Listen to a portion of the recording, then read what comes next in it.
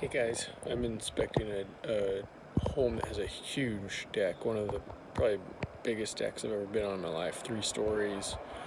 Some of the sections are really high up.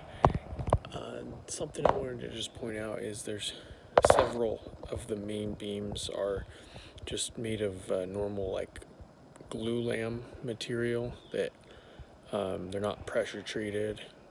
The home was built in 2008, I believe, so not very old.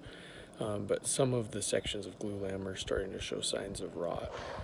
And since they're not pressure treated and I am seeing some signs of rot, I am going to make a comment about that just to bring it to the client's attention that the non-pressure treated glue lam are not normally designed for exterior use.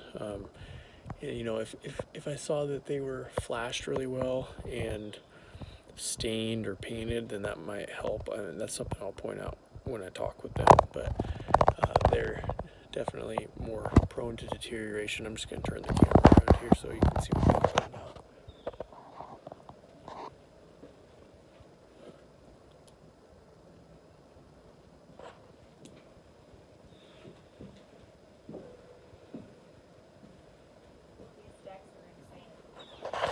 It is a lot of deck.